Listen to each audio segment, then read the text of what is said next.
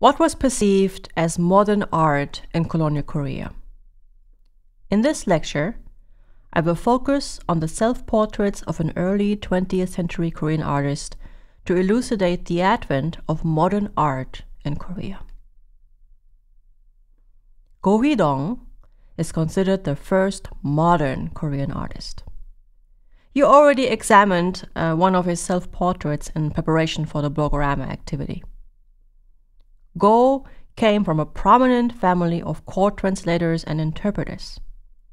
He studied at the Tōkyō School of Fine Arts in the early 1910s, then returned to Korea and founded the Calligraphy and Painting Association, Sowa Hyophae in Korean, and that was in 1918. This association was the first professional artist group in Korea. Go also organized the first public exhibition, the first public art exhibitions in Korea. So in many respects, he can be considered a pioneer of modern Korean art. Let's get to his paintings. What was modern about his paintings? They were considered modern because of the medium. Hŭi-dong painted in oil. Oil painting in Korea became one of the emblematic visual indicators of modernity. Oil painting was a new medium of expression. Traditionally, artists would have painted with ink on silk or paper. This shift from ink on paper or silk to oil on canvas is considered by art historians as pivotal in ushering Korean painting into the period of modernism. His paintings were also considered modern because of the subject. Go painted self-portraits. Traditionally, portraiture was strictly reserved for kings, prominent members of the court, and esteemed scholars and monks at a higher age, usually in their 60s or 70s. The majority of these portraits were traditionally used as commemorative objects in the ancestral ceremony. Hŭi-dong's self-portraits are modern visual expressions that assert the centrality of the artist as a subject worthy of depiction. What else was modern? His paintings were also modern because of their style. When the first Korean painters, such as Hŭi-dong and others, studied at the Tōkyō School of Fine Arts, the style of academic impressionism, taught by Kuroda Seiki and others, was en vogue in Japan. This style, academic impressionism, remained influential in Korea throughout the colonial period, that is until 1945. So these are the three elements of the first modern Korean paintings. They were all painted in oil on canvas. They had unusual topics such as a self-portrait of an artist. And they were all painted in the style of Impressionism. I would like to remind you that there exists a big difference between European Impressionism that you might be familiar with and Korean or Japanese Impressionism. Impressionism in France does not equal the sort of Impressionism in East Asia. In Europe, Impressionism started in the 1870s as a radical break with tradition in terms of color and composition. When Impressionism reached Japan in the 1890s and Korea in the late 1910s, it lacked the French social and cultural context. It was seen as a modern painting style like so many other styles. Koreans who looked at Impressionist paintings thought that this was the standard painting style in the West. For them, Impressionist style and the new medium of oil painting implied the conventions and aesthetics of Western painting.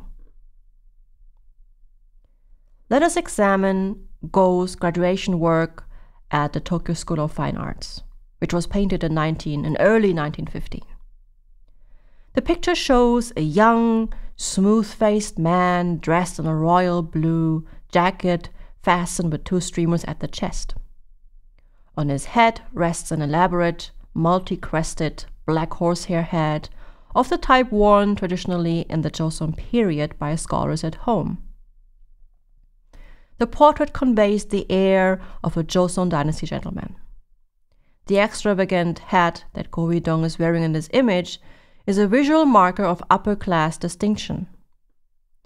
The image conveys a social hierarchy that recasts the artists in the role of the traditional aristocracy. That Go chose to submit this work as his final graduation project in a school at the heart of metropolitan imperial Tōkyō suggests an effort to remind viewers of a time when Korea was a sovereign kingdom.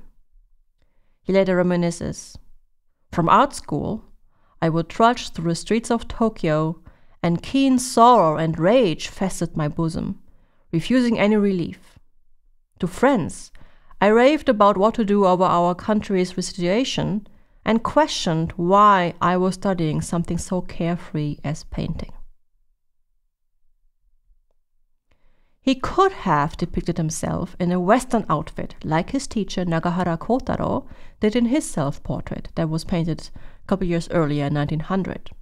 But Go decided to portray himself as a traditional Korean scholar.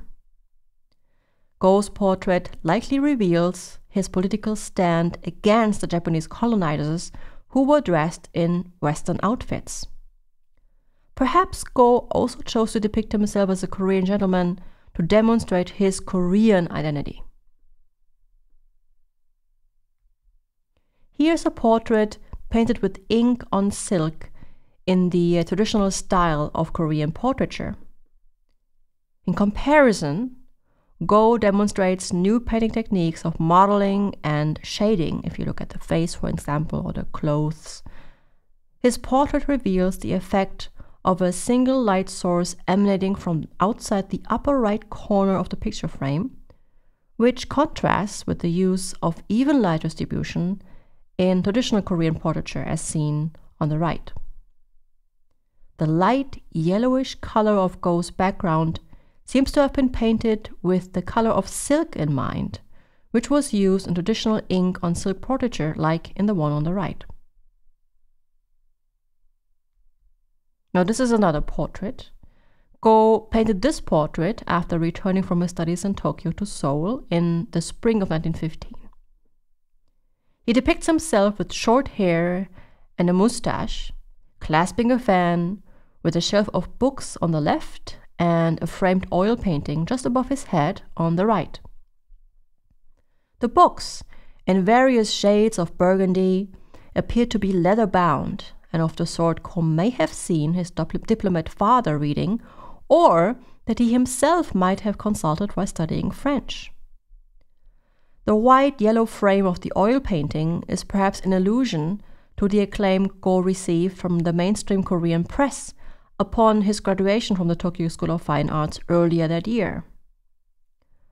Go is wearing an open, lightweight linen shirt known as jeoksam, primarily worn by commoners as either an undergarment or while engaged in some form of manual labor.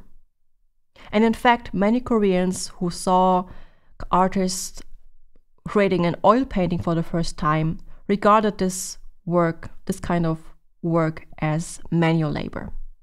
Oil painting was seen as a kind of manual labor. The worker's shirt possibly indicates Go's struggle of negotiating his social position in a new world order, torn between the elite position of a traditional amateur painter who would paint in his pastime and a socially lower-ranked professional painter who paints for a living. The unbuttoned shirt reveals his bare chest. At this time, the very act of modeling was met with suspicion. Thus, portraying oneself with bare chest was rather unconventional. Kim Gwan-ho is known as the first Korean artist who painted and exhibited a nude painting. The painting was displayed in 1916 at the official salon in Japan known as the Teiten. Korean newspapers covered the story but refused to publish a picture of the painting, fearing it would offend the public. In 1916, an image of female nudity in a newspaper was yet unthinkable. But by the 1930s, nudes had been accepted as a primary subject of Western painting, and many nude paintings were featured in the Joseon Art Exhibition, the annual salon sponsored by the Japanese colonial government. In conclusion, in the early 20th century, Korean painting transitioned and transformed in direct response to external factors and stimuli beyond its borders. Until recently, the scholarly literature on the colonial period rarely moved beyond the binary scope of oppressor and oppressed. In this lecture, I moved beyond this scope and looked at the Korean artists' multi-layered experience of colonial reality. I believe that Japanese colonialism was beneficial to the artists and that it facilitated greater access to the metropole of Tōkyō, where young Korean students gained artistic inspiration and artistic training.